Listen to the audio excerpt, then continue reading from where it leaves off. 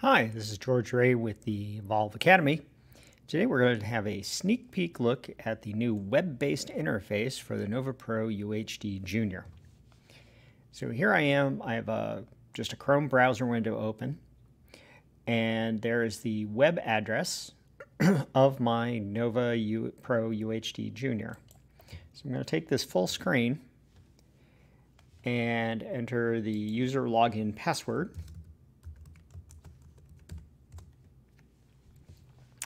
And here is the interface. So I have reset the unit so there is nothing programmed at this point. So very quickly on this first page when it opens, up here at the top you have the various tabs for the different pages. Of special note, up here in the upper right there's a lock icon. So this interface automatically locks the front panel. So the front panel is in lockout mode at this point. You can unlock it via the normal unlock method, but for installations where the processor sender is sitting in a machine room, it's nice to know that when you're working on the web interface, somebody cannot easily go in and modify what you're doing.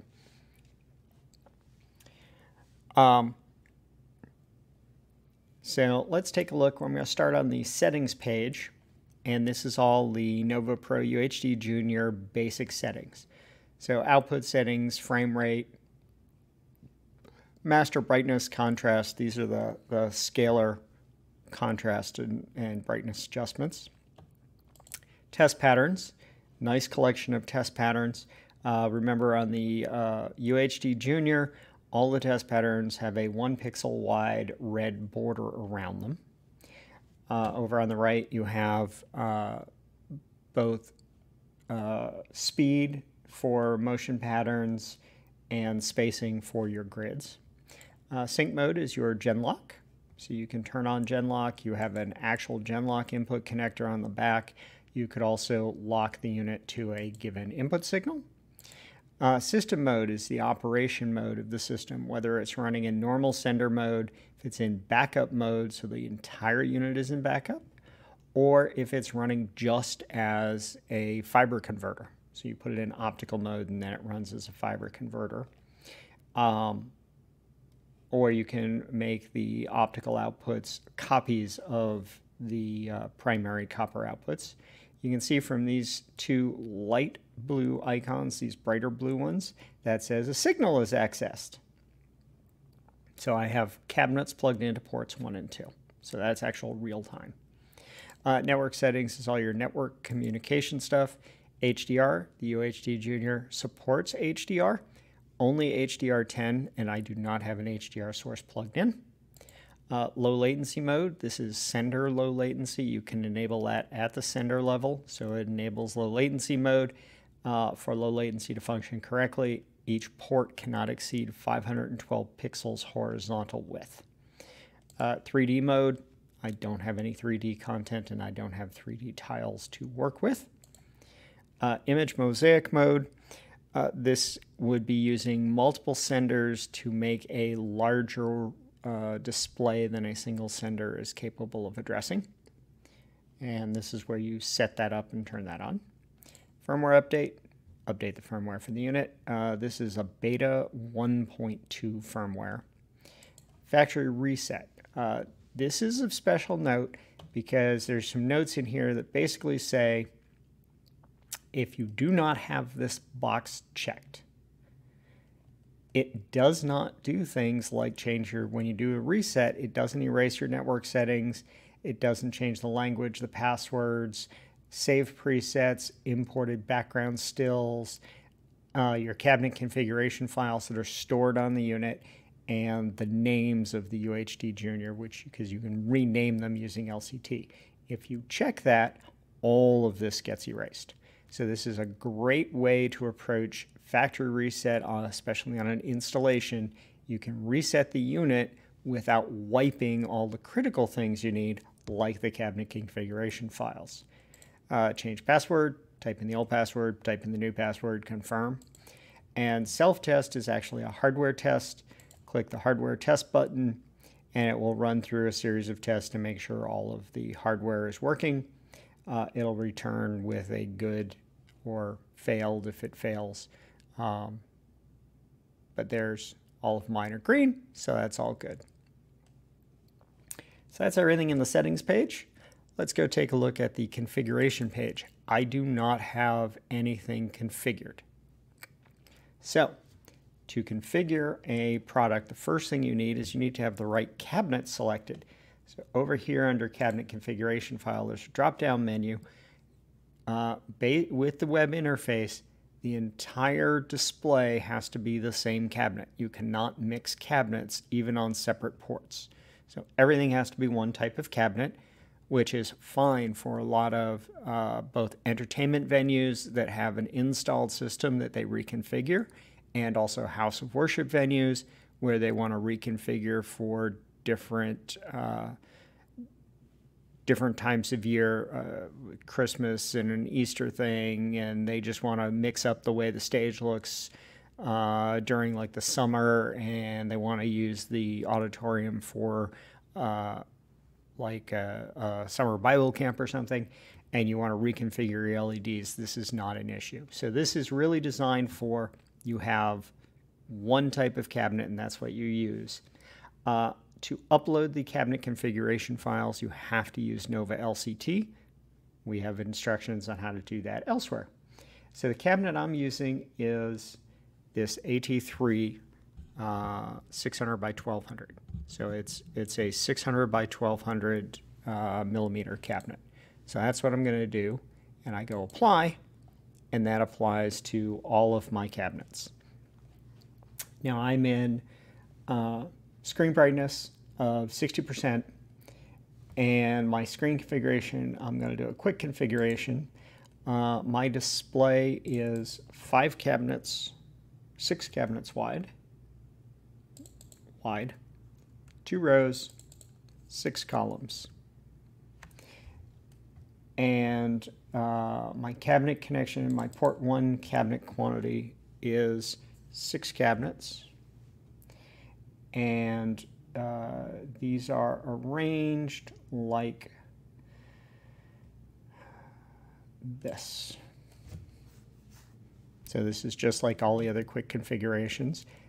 There is my cabinet configuration. There's my display. You do have mapping, so you can enable mapping if you're not sure. And again, it's a web interface, so I can be, as long as I'm on the same network, I can be out in the audience. There's no software to install. So that's everything I want. Click apply. Operation has succeeded. So I have now programmed this wall. Down here, I can select color temperature changes. You have cool, warm, and custom, and your basic RGB levels.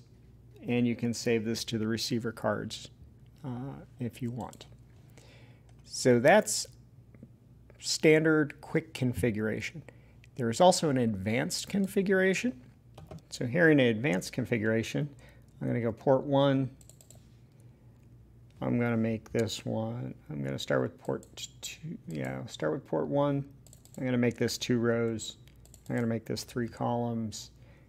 There's where it starts. That's its wiring. Then I'm going to go to port 2. I'm going to make this one 2 rows, 3 columns. I'm going to offset it just a bunch so I can find it. And then I can grab, and the whole group stays together. It has a kind of active snap function, so it snaps into place. So I have those 2 set up. I click apply. Do you want to send this advanced configuration? Yep. Let me change the wiring on that one to there. Yep. Reapply that. Yes, okay. We're all done. So we've configured our wall display. Next up, the web interface includes what is essentially VCAN. So here here's my actual pixel space, and I have all of the inputs, and this is the layering and preset management for the multiple layers that are available in the UHD Jr. Let's start with the backgrounds. So if you remember from settings, when you do a factory reset, it does not erase stored backgrounds. However, it does do this. So when you do a reset, you lose the thumbnail. So you see I have a thumbnail on background 1. If I click it, there it is. It's the back of a VX6S. If I click on background 2, it says, I don't know what this is. I've lost it, so it just gives you this generic NovaStar. If you right-click on the image and go read back, it goes, the web interface talks to the UHD Jr. and pulls the still back. And this is actually a capture of the web interface. That's a VCAN capture. And I can do the same thing with background 3. Just gives me the generic. I do read back, and it reads me back. It is also the VX6S. So I have the VX6S stored twice, and I have background 1. How do you store a new background? Well, I can take and delete this one because I don't need it. It's the same. And then I can go either capture, or I can select an image from my laptop. So let's do capture. I have 2 sources coming in. So let's capture from HDMI, this HDMI 2.0 input. Capturing. What I've got hooked up there is a laptop.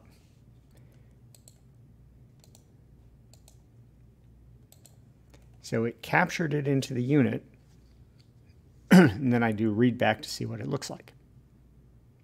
And this is the desktop. It's running some Panasonic control software currently. So this is the laptop that's plugged into HDMI 1. That's what it is currently outputting. And there's how I've captured a still and kept it as a background layer.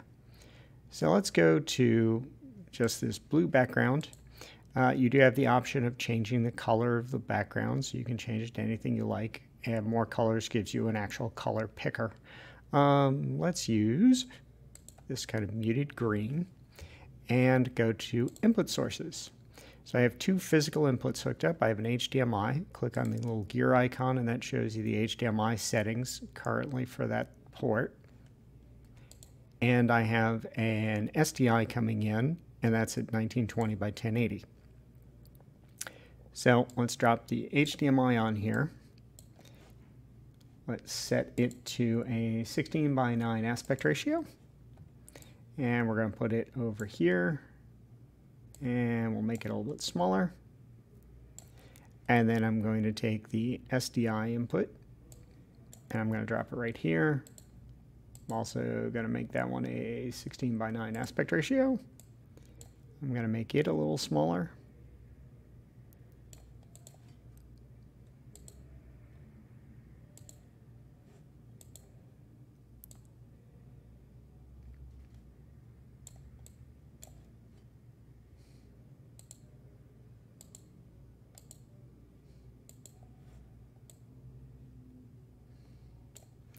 And we can also drop in a third layer. So I don't have a third one hooked up, but let's just bring in DVI2. We'll put it here.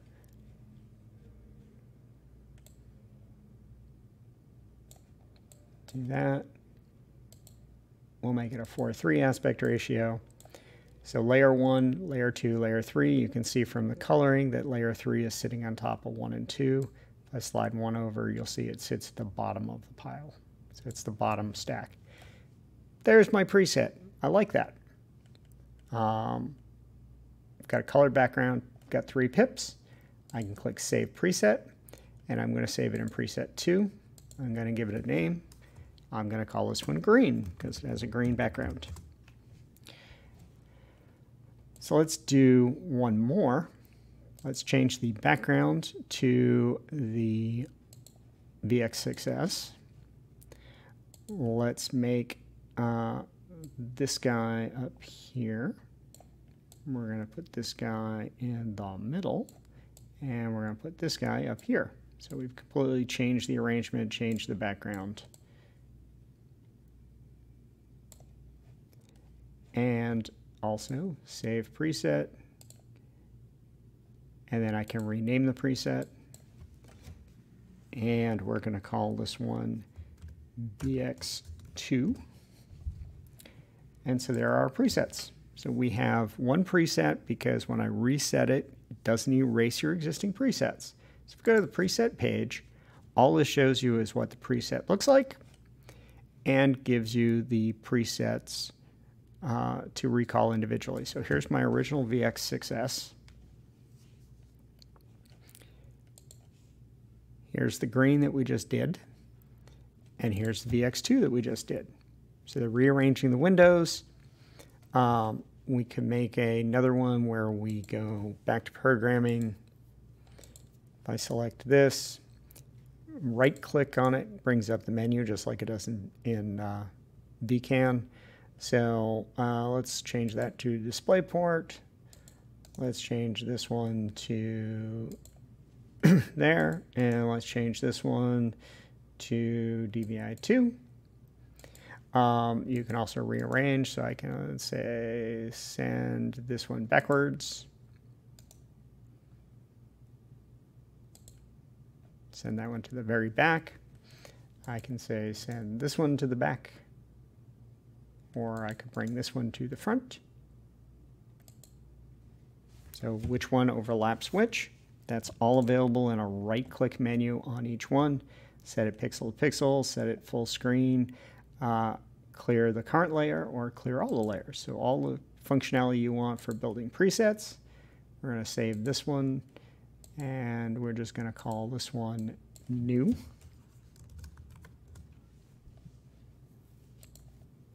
You can load a preset from this page, or I prefer working on the preset page just because that's all it is. So if you have a touchscreen, these buttons up here are great for a touchscreen interface because they're large and easy to press. You can export your presets. So if I click down here and go export,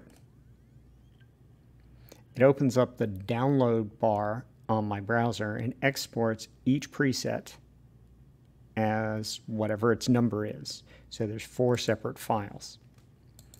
If I clear all,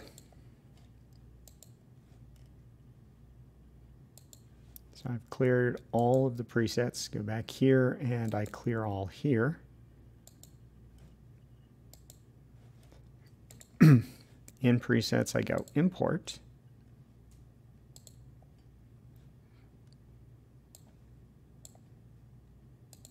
I go to the default file where my browser stores things. In order to import the presets, you need to select all of them. If you only select one, it just imports that one. If you select 2, it imports that 2. So I want to import all of them individually. Open.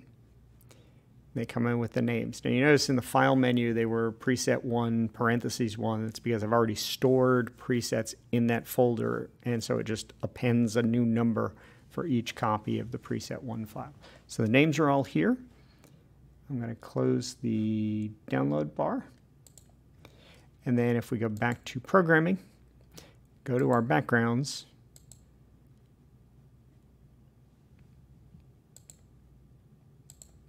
there's our backgrounds, load a preset, load VX1, load green, there's our green background, and new. So this is a quick overview of all of the options in the new web interface for the NovaPRO UHD Jr. It is a beta software currently. It's not yet available. It's coming soon. It does enable you no installation, any web browser. I'm using Chrome here on a network. It's very fast, no switching between applications. You do need Nova LCT for the original upload of the cabinet configuration files, and for a lot of installations where you're only working with one cabinet type and you want to rearrange the cabinets for different configurations, it works really, really well. So, George Ray from Evolve Academy, please contact us if you have any questions, and have a great day.